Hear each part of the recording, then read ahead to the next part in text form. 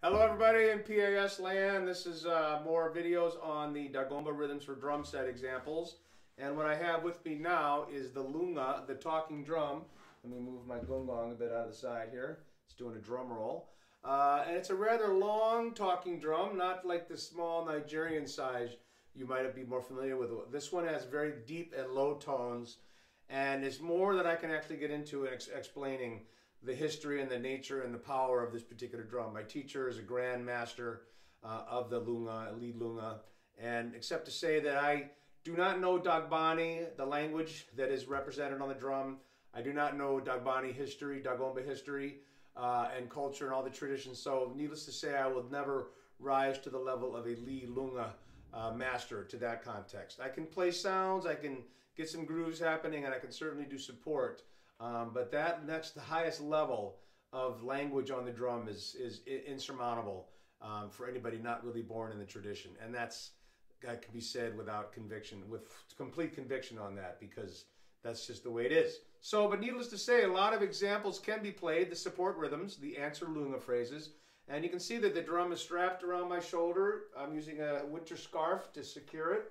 Very up high, close under the drum, so that you form a loop all the way around your arm.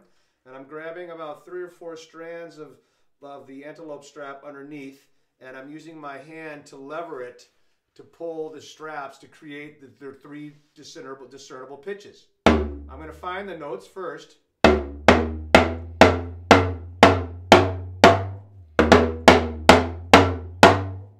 Every lunga is a different size. Every one of them is going to have a different voice. The 2 behind me are smaller, and they might be used for more of the soloing, the lead lunga, to be a little higher in pitch, to rise above the fray. So we have syllables: dan, D-A-N, dan, dan, din, dan, dan. So you got the root to the minor third, to the 4th, and back down.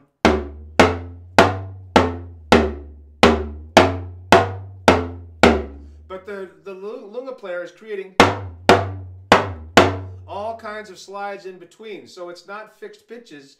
It can be, but a lot of the time it's all about the nuance, the in-betweens that are very, very specific to the language. And that's why the drum very much matches and mimics the sound of the Dagbani language. It's a very nasal language, and people can actually identify on the drum what's being said. And the role of the lead lunga is to basically be able to play all the names of the chiefs throughout all of the history, all the drumming chiefs in order. So that's part of the expectations, is not just to play good sounds, but to actually know the history and the chronology, and to get it right in the kind of the history context of the drumming. So we did a couple of other examples. The damba, I'm not going to demonstrate. It has a different rhythm on the offbeats. But the interesting one, the tanchali gong and the nindan yuli, which I put to the cymbal, those are dan dan dan dan dan dan. This is dan dan dan dan. Excuse me. So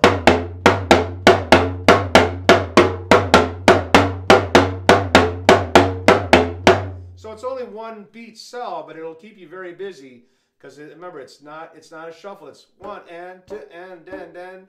That's what I put to the cymbal pattern in the previous examples. Later on, well, let's say what we're heading towards is basically revisiting the Takai suite, but now talking about Takai proper, the very first of the Takai rhythms. And this one is fascinating because you'll have grooves in binary and ternary happening simultaneously. The gongong in particular has a whole slew of variations, and I'm not really adapting those for this article, because I thought it's time to adapt some of the talking drum.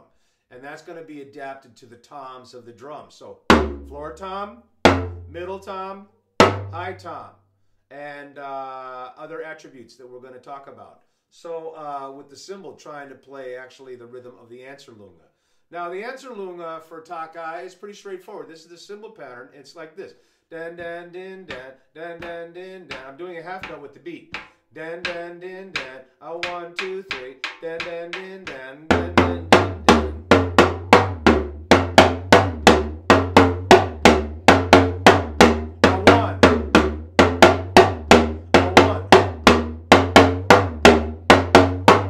So that's the rhythm that we all latch on to, especially when you're not born in the blood of the tradition and you're trying to find the groove, I latch on to that, and I'm not alone, to that answer lunga rhythm because it is hitting the beat with that sort of quirky triplet. Dan, dan, dan, dan, dan, dan, dan, dan, dan, dan, very liquidy feel.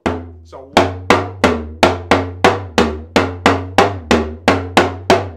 it's very in between that fourth beat, which is something we'll talk about for the drum set side. Now, on the drum, that's going to be adapted to the cymbal, so that's sort of our anchor for the most part, with the bass drum laying down that half note. It's the weekend playing the lead lunga variation on the toms that's going to be the most challenging and daunting.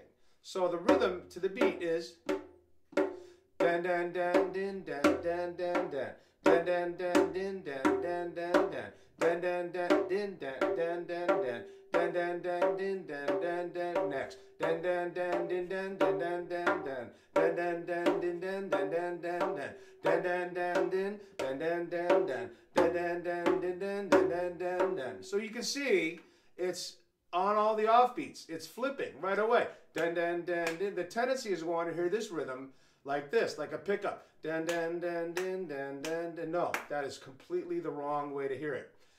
And you're not alone in wanting to feel it that way. So when you combine the two parts, this would be the lead lunga, and the answer lunga, dan dan din dan. So you get this kind of rapid fire tennis ball match, more like a ping pong ball match actually. It's really fast going on between the two. And rhythmically we have dan dan din dan dan dan din dan. Then the lead lunga on the one would be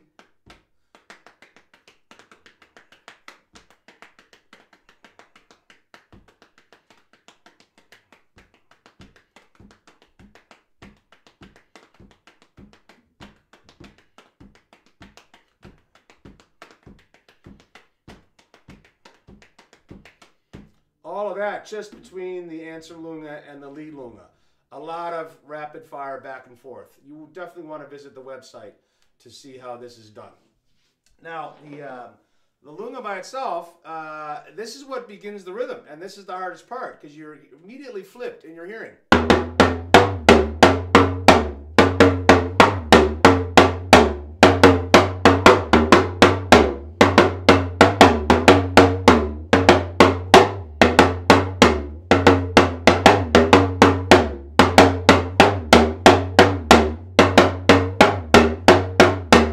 So I'll be the first to admit that when Dolsana Alhaji begins the rhythm like that, I'm like already flipped, and I'm waiting for the lunga players, because I'll probably be on gungong, frankly, to find their pattern. And once I hear that, then I can reorientate my ears and thinking and find where it goes. And if I'm on gungong and there's not a strong lunga player, and I'm expected to jump into my lead parts right away, I'm kind of in trouble. And Alhaji, don't bless his heart, he kind of looks at me and gives me that look of, why? What's wrong? So gravity is a very prominent and important attribute in the rhythmic structures of these patterns and how we orient ourselves and this cognitive perception of where beats are and where they fall. So this one in particular is quite beautiful with its offbeat engine taking place. And on drum set, it will be equally more challenging because we're going to try to bring out the rhythm of the lunga on cymbal in various shapes. So that said, that's a little bit on the lead lunga and answer lunga for Takai proper, the first of the Takai suite. Very important rhythm, historically important, tells a great story of how they resolved a war and a battle and created a dance to really bring out the beauty of this particular phrase. Okay, so that's a little bit of lunga. We'll talk to you soon. I think we'll go right to drum set actually on these, so let's see how that feels, and I'll talk to you in a little bit. Thanks. Bye-bye. All right, I'm going to try to make this feel right with all the examples for the Takai rhythm coming into play, going from variation 1 to 2 to 3, and try to feel that lilt and try to keep an eye on my bass drum, which has a tendency to want to move. So here we go, the whole thing from the beginning.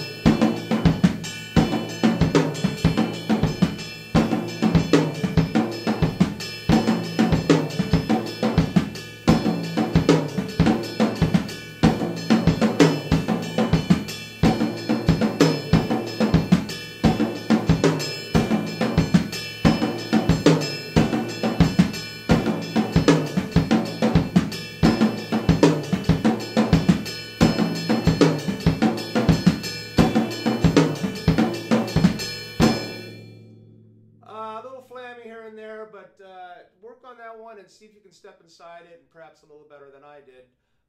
But we're human after all, and we try to find a way to make it feel cool. But this offbeat timing and awareness is very profound, and I do a lot of adapting of melodies onto the toms, and that's going to be something that we'll look at later on in one of my compositions. So a little bit of Takai on drum set. Hope that was clear, and thanks a lot. Listen to the traditional examples, and that'll give you a sense of where this is all coming from. Talk to you soon for another rhythm.